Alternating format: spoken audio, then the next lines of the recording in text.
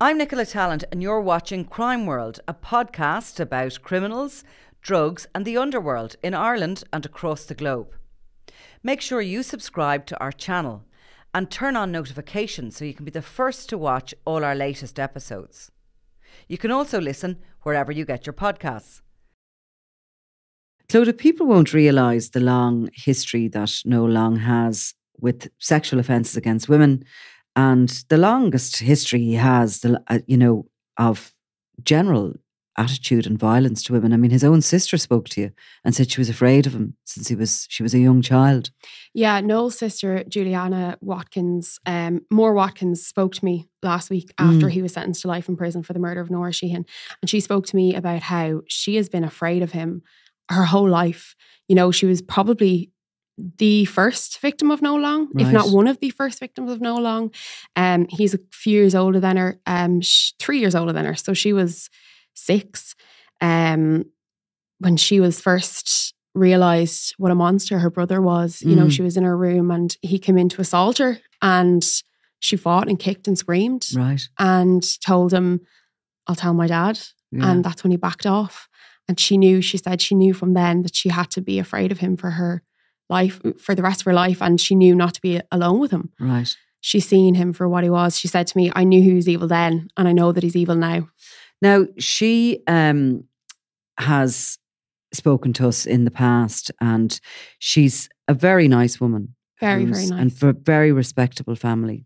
Her whole family, her extended family. She talks lovingly about her own parents. This guy, Noel Long, didn't come out of an unstable home. In fact, the exact opposite. Very loving, stable home. But she has kept her sympathies for the Sheehan family, really.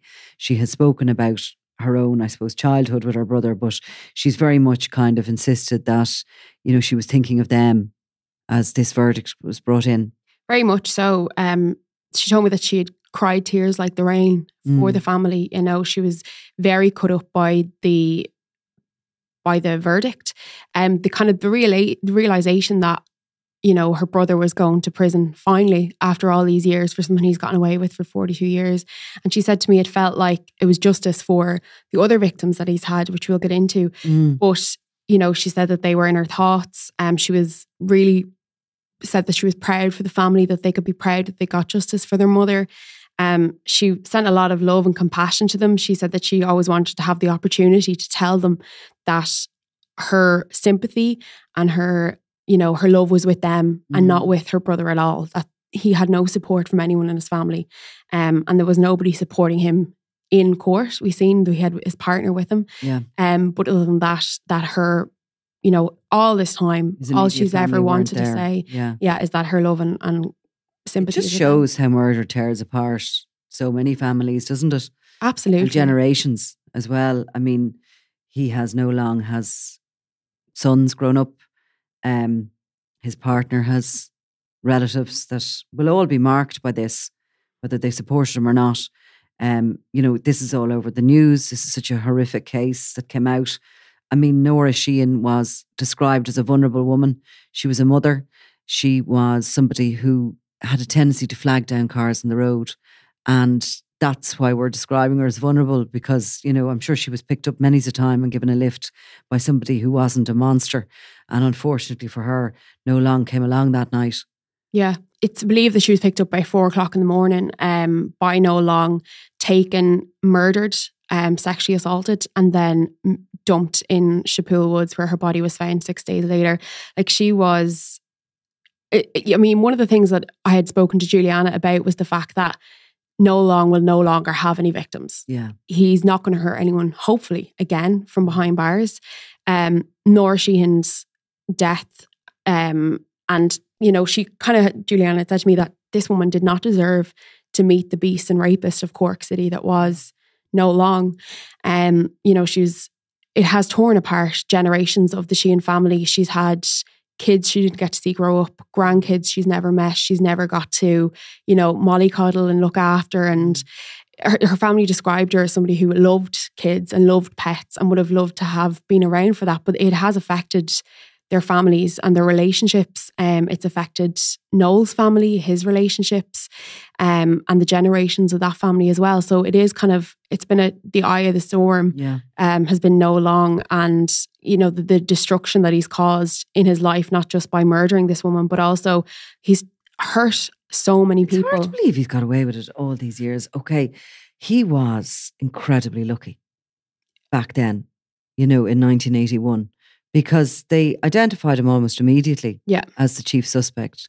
They took his car, they found some fibres in it, they realised that Nora Sheehan had been in his car, and they questioned him. And then they brought charges against him.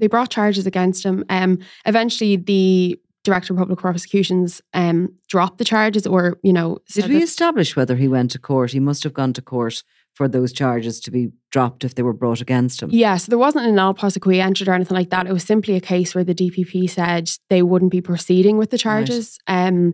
So a lot of that was down to various different things. But I think one of the main suggestions was that the pathologist who conducted the post-mortem on the body of Nora Sheehan had died. And at that time, there was no way for that evidence to be brought into a trial because he was deceased. But we had this Criminal Act, Evidence Act in 1992, which is an act which meant the evidence of a pathologist could be used in court even after they had died. So he just got away with murder.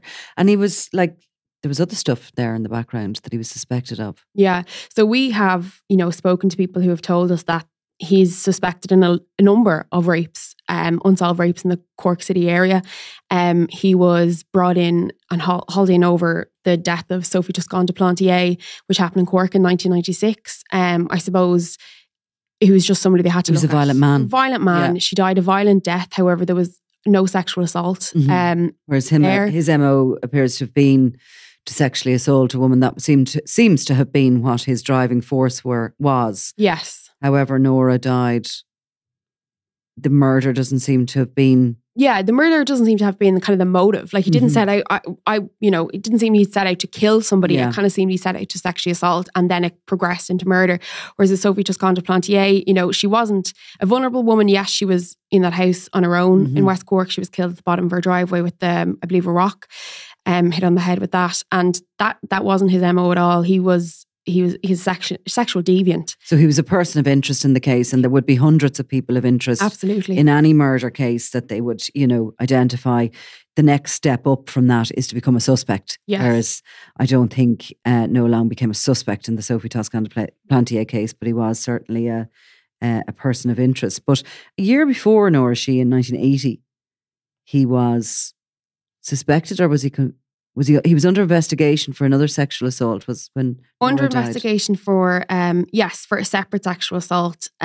We also found out that the year after he had 1980 one sexual assault, 1981 the death of Nora Sheehan and her sexual assault, and then 1982 again the year after he was also under investigation for that. And we heard during legal argument how the cold case unit wanted that woman to testify against him, not in the Nora Sheehan trial, but to try and get their own prosecution for that rape. But she emailed them after kind of a lot of back and forth. She was raped while in Cork on holidays. She's from the UK, England, I believe. And she kind of got to the point where she just emailed and she said, I don't want anything to do with this anymore. Obviously, that's extremely, you know what I mean? They were coming back after 30 years and bringing up all that trauma again. And, exactly. You mightn't really want the court case and to have the whole, maybe she's managed to park that or compartmentalise what happened or whatever. And that's the problem, I suppose, all along police have, in particular with these sexual predators, because, you have to give up a lot of yourself to accuse them and to go through a court case. That's what people, victims' voices always talk about, that they're almost victimised again as part of the legal system, unfortunately. But we're delving into really bits of what he's done, but he was only a young man in his early 30s when Nora Sheehan died. And where do you go from that as a sex offender? Where do you go from that as a sex offender who has also just gotten away with murder? Yeah. Surely there was a sense of, I can get away with it once. We don't know if there's other victims of him. We certainly know he has other women he's sexually assaulted. His convictions in relation to one woman in particular who was described as having sort of special needs, and I think he lured her into the car. Seems to be always the vehicle seems to be involved, and certainly in the bits we know, the vehicle seems to be part of it. You know, when you have somebody targeting vulnerable women, again, there's another layer of protection for themselves there. Yeah. Do they speak up? Do they have the wherewithal to be able to complain, to make a complaint? So even now it's hard enough to prosecute a rape, but I can only imagine back then the fact that women were there's a lot of victim blaming now, that, you know, it's the woman's fault. There was cases where women's underwear, what they were wearing when they were raped, held up in court. I can only imagine what it was like 40 years ago. Yeah. You know, that kind of misogyny, we still haven't kind of gotten away from that blaming of the woman. So to even know that you have that kind of silence on your side then, it's... Now, Noel Long was an avid motorbiker, and he was a guy who liked to dive, and he had friends in both those areas. But he also was functioning, like he wasn't kind of like the sort of sex attacker, I suppose, that you see as being this kind of loner or anything. He was actually married when Nora Sheehan died. Yeah. And his wife remained with him for some time afterwards, and he had 2 children. And he's been in a long-term relationship since his 50s with the partner who was with him in court, supporting him. So he's been living amongst a community as a seemingly ordinary guy while, you know, practicing these sort of dark sex attacks on women as well. Yeah. Like, I suppose that's the sort of thing, that's how men like that get to their victims, because they seem so normal, because you trust them, because they're not ugly monsters that you might see creeping down alleyways. They're just everyday human people who, you know, either they pull over and try and help you on the side of the road, and you don't and that's how they lure people in. Especially with him, you know, he was able to lure in these vulnerable people. So maybe he was too much of a coward, you know, to be that way with people in his life, because it seemed like his victims were random. We've certainly heard, you know, obviously we have Juliana who has her story with what happened to him, an opportunistic person, exactly, which is what happened with Nora Sheehan. We have heard of other stories where, you know, there is other people without a doubt that he had assaulted. Yeah. But, you know, he is behind bars now, and he's not going to harm another woman. Do you know what I have to say? Like, a lot of these cold cases are what the cold case, the serious crime review team is identify the suspect. The suspect may not have been identified before. They may have been there somewhere in those files. But with the Noel Long case, the state took an awful long time to actually bring him before the courts. I mean, the legislation changed in the 90s. The cold case team was set up in 2008. Nothing was happening since then. The fibres and the DNA were sent to a lab 2010. Yeah. So, I mean, I know he brought this up himself in his in legal argument, but I mean, it seems to me it's a bit tardy when you have somebody as dangerous as him living out in the community and feeling so empowered by having got away with it for so long. You'd wonder, like, what was the big delay? I mean, it's 13 years after that, those fibres and the DNA, which clearly were what convinced the jury of his guilt, were sent to those labs in the UK and came back. So it seems, well, yes, that was something he brought up in his legal argument himself, kind of that delay and the fact that you kind of have the right to a speedy trial.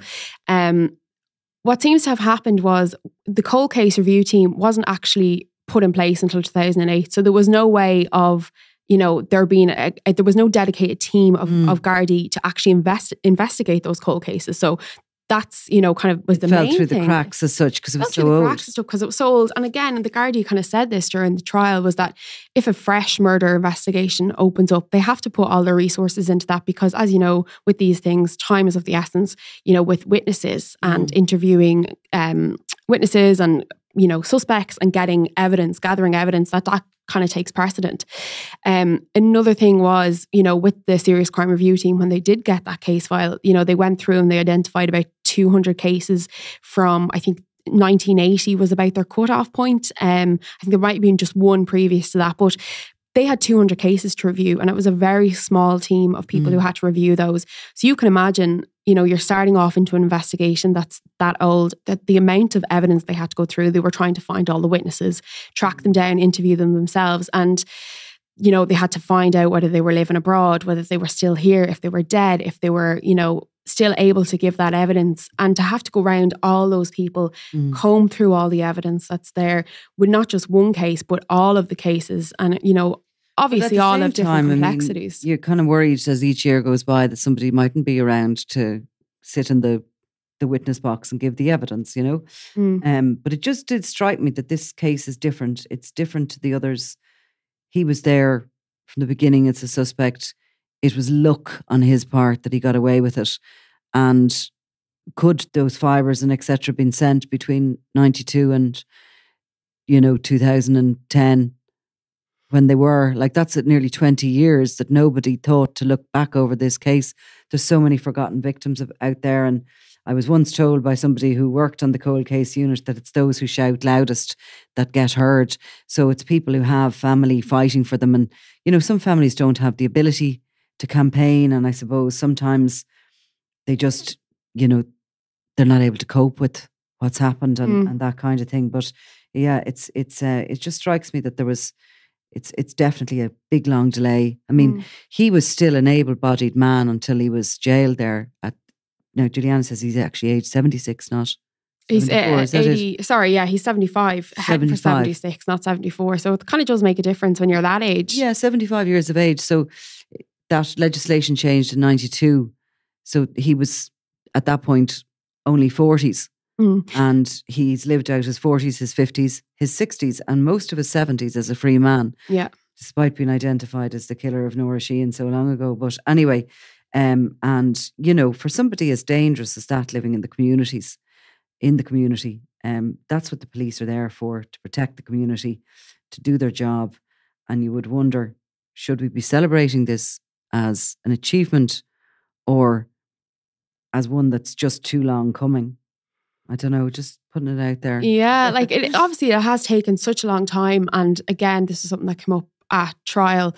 But then it seems to be the issue was also surrounding getting a legal sample, DNA sample from Noel Long, because they didn't actually have one, because they took a blood sample back in 1981, but because that arrest was also deemed to be illegal because he was questioned about the murder while being arrested for the burglary, they had to also that's why they wanted to get that victim from 82 to proceed with her. So they had something fresh to put to him. They had something fresh to put to him, and they had a way of kind of maybe obtaining a legal DNA sample from him. But that didn't come around until 2021, when they got a warrant to search his house and take possessions from him. That might explain things. In that case. He was, and just some people can be lucky and they know how to work the system. And he obviously is an agitator, as I know myself. And he's somebody that will be sitting in jail working out how he can appeal this, no doubt. He never accepts his fate. No, and I think one of the really interesting things that I came across while I was kind of in the course of this trial was when he has a conviction for 2014 for assault. And we know he's obviously a very violent man, but when the judge in that case was handing down the sentence, or when he throughout the course of the trial, he said, it is somewhat extraordinary to have a 65-year-old man before the court for assault. Normally, assault is the province of young, hot-blooded, hot-tempered and the foolish. And he basically said that there is a question of a lad having a short fuse, and then there's your lad who doesn't have any fuse at all, which I thought described him down to the ground. It is so odd to have somebody of that age losing the cool, losing the rag. I think the guy had driven down the lane outside his house. Something unfolded. He put basically a water hose into the car to soak him. The man got out of the car and he was, in a completely unprovoked attack, hit with an iron bar. And there was no remorse there either for that incident. No control over his temper whatsoever. No. And we know of other incidents even happening later in his life where he still was a volatile character, ready to flip off the handle at any point.